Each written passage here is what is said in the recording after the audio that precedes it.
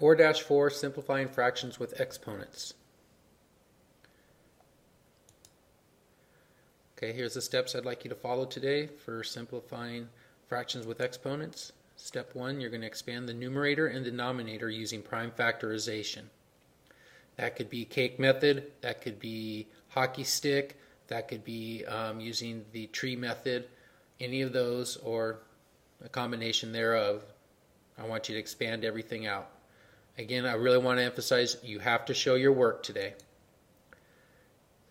Next step, what do you have on the top that you have on the bottom? So anything that you see on the top, you're going to cancel that out with something on the bottom that's exactly alike. If there's nothing left on the top, you're just going to put a 1.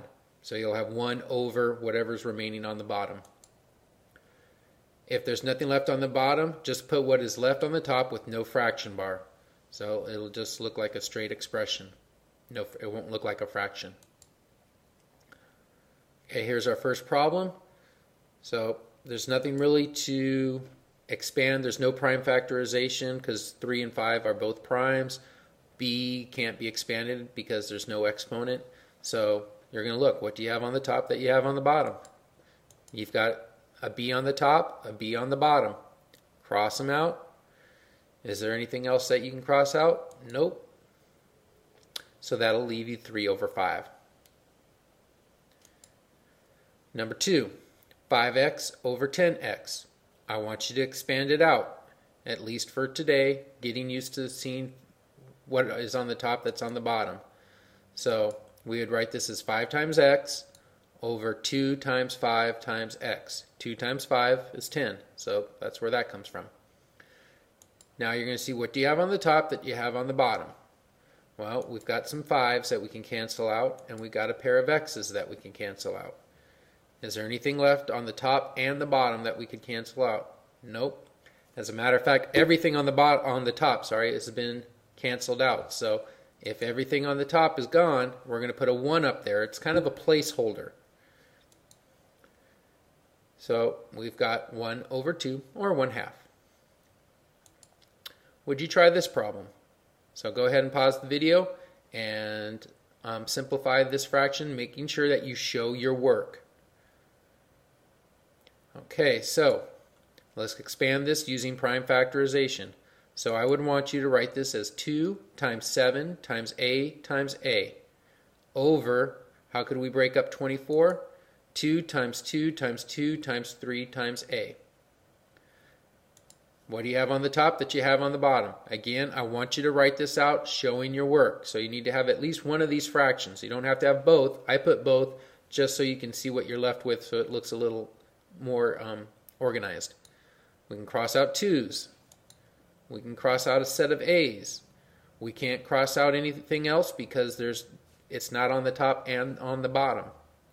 So on the top, we'll put 7a, and then 2 times 2 times 3 is 12, so we'll have 7a over 12.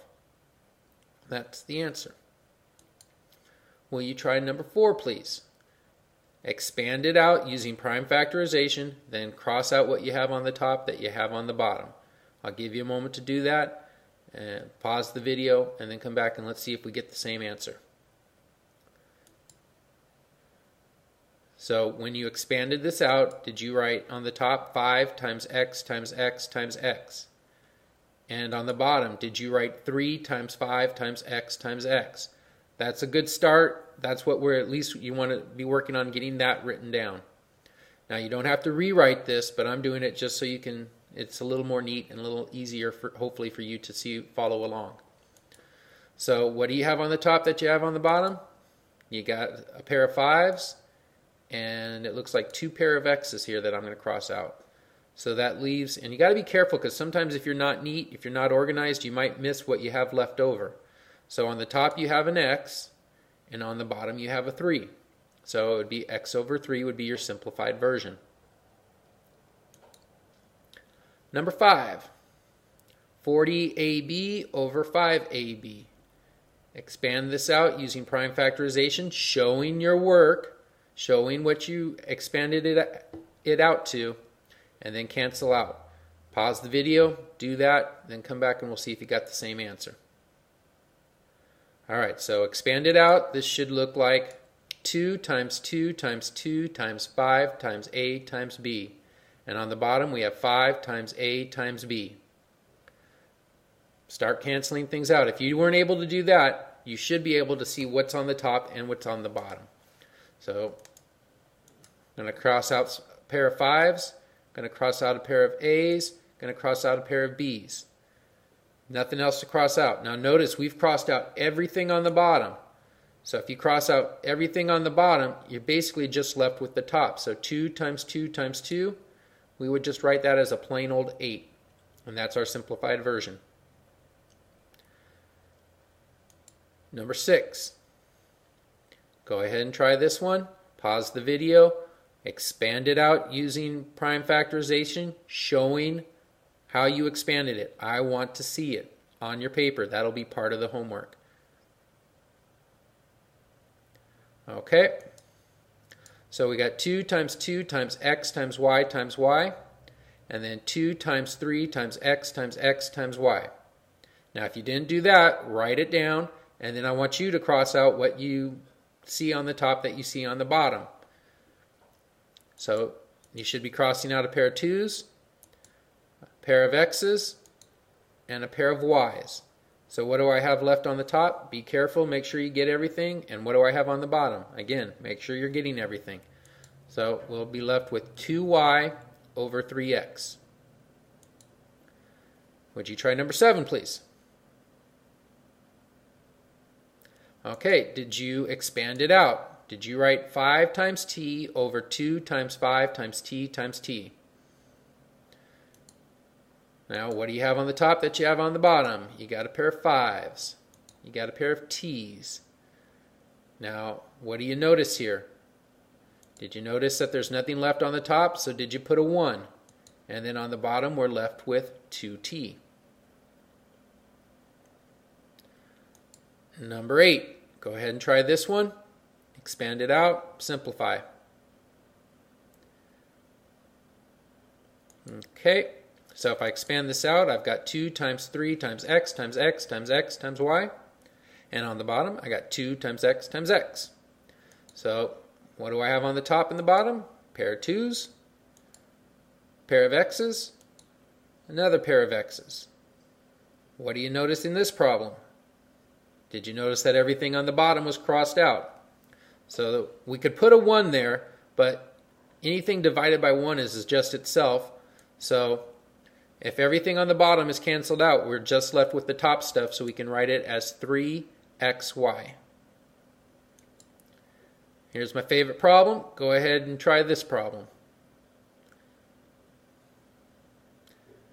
Okay, now when you expand this out, you're going to get something a little bit crazier. You're going to get 2 times 2 times 2 times 2 times 2 times 2 times d times x times x times x times x times y over 2 times 2 times 2 times 2 times 2 times 2 times d times x times x times x times x times y.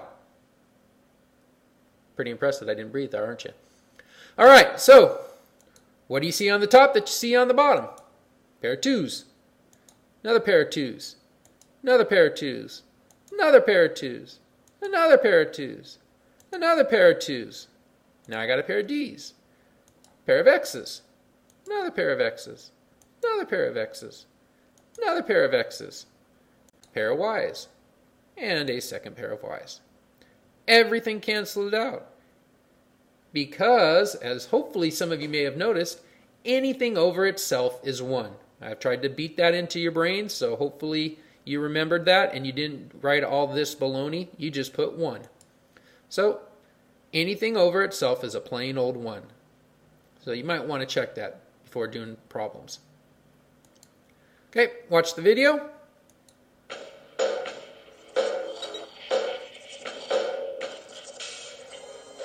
Behold, the solid body electric guitar. But where did it come from?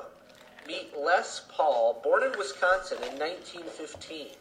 According to his piano teacher, Lester William Pulsfuss didn't have much musical talent. Yet when he was 8 years old, Lester taught himself to play the harmonica. He even invented a harmonica holder. By the time he was a teenager, Lester had taught himself to play the guitar and the banjo. After taking the stage name of Les Paul, he began playing country music. And by the time he was 21, Les Paul had formed a band and toured professionally. When he wasn't happy with the volume of his acoustic guitar, he just invented a new one. Les Paul invented the solid body electric guitar in 1941. He called his original instrument the log. It was basically guitar strings and electric pickups attached to a solid block of pine wood. Although other inventors had already worked on the concept of an electric guitar, Les Paul had a major advantage. His pioneering recording techniques helped popularize his design. After several more years of fine-tuning, the Gibson Musical Instrument Company put a Les Paul model into production. The rest, as they say, is history. So, how genius is this inventor? On the American Dream scale, he gets a 5. Aside from becoming a profoundly influential musician, Les Paul also invented multi-track recording. On the Benefit to Humanity scale, he gets a 2. Mass production has made electric guitars affordable to would-be rock stars across the globe, and Les Paul's music has inspired countless musicians to pick up a 6-string. On the Ripple Effect scale, he gets a 3. Before Les Paul, the electric guitar was a controversial spin on a traditional instrument. Now it can be found in nearly every genre of music, from country to acid rock and everything in between. Let us know what you think.